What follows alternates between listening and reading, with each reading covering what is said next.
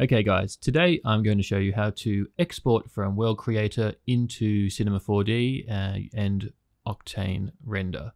So I won't go over all the aspects of World Creator, just some basics. I'm going to start with the default base. Here we've got base. I'm going to go into my filters, add a layer, I'm going to add in general, invert height. So what that does is it inverts the height based on this height area we can see.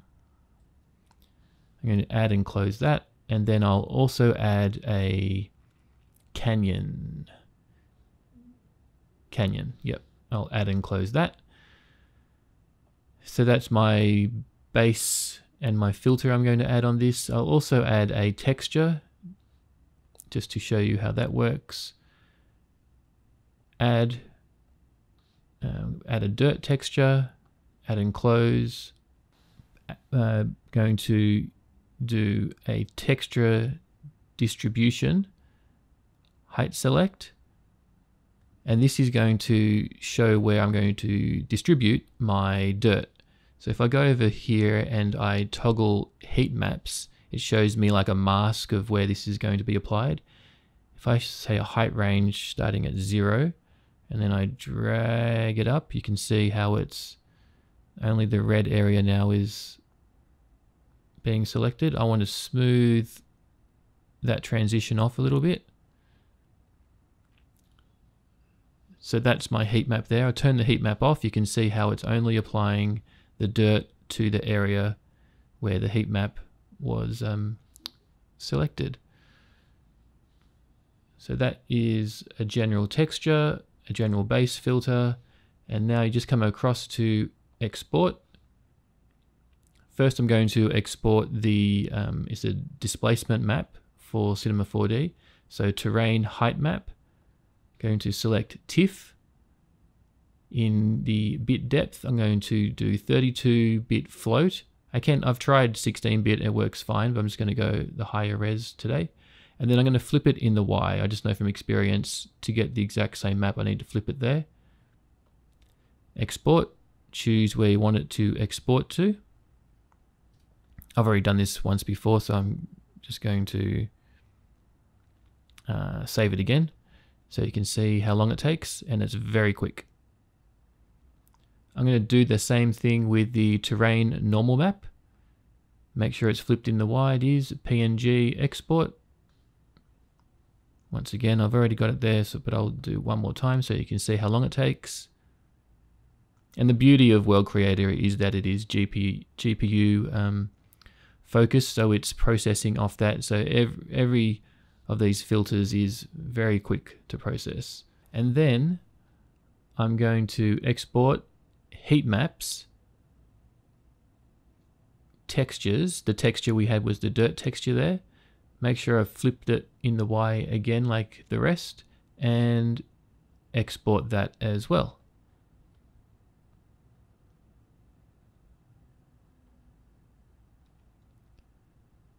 And done. That is it. I'm going to come across into Cinema 4D now.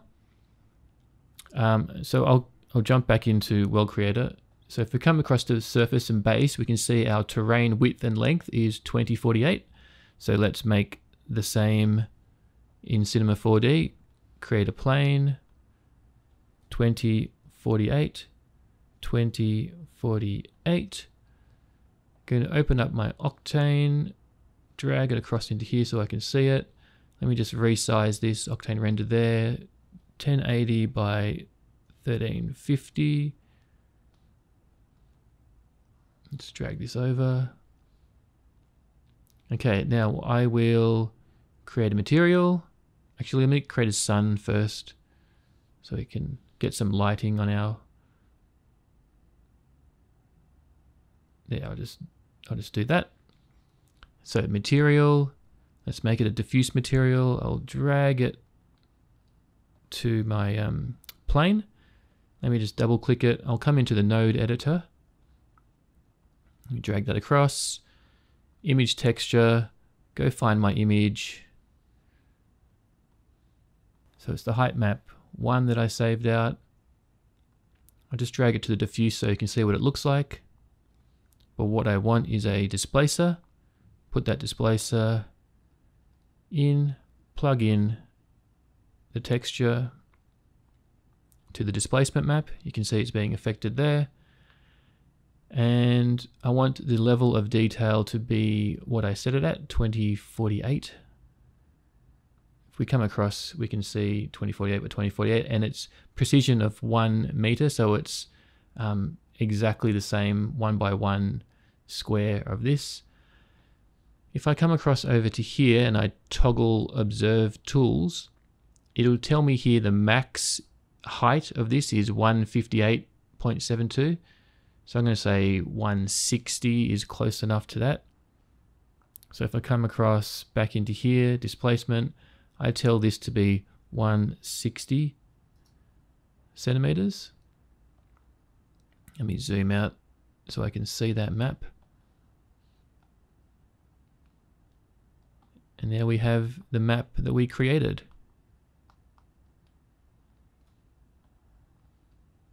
Let me add the normal map as well. Normal map 1. Put that into the normal. And then to get rid of these pesky sides, I'm going to put in a transform into both of these and just add the size to 1.001. Just 1.01 then. And it will push out those pesky edges. And that is it. Now we have our terrain. And if we open up the node editor, if we want to add a texture, so let's say I've got an image texture, I've got a Quixel surface which I want to use, say put that into the diffuse. When it wants to refresh it will, and there we go. And if I want to mix that and say here's another image texture, I want to go grab my distribution map, is what it was called. I think that's the one I saved out there. I think they're both the same. I put in the amount into the top, I put in the texture into that one, and put that into the diffuse. So now you can see it's only applying. If I invert that, it will put it to the top area or the bottom area. So it's only now applying that texture to the area we want. And that is it, guys. I am now just going to go off and make an artwork just based on these maps that I've taken out. So let's go do that.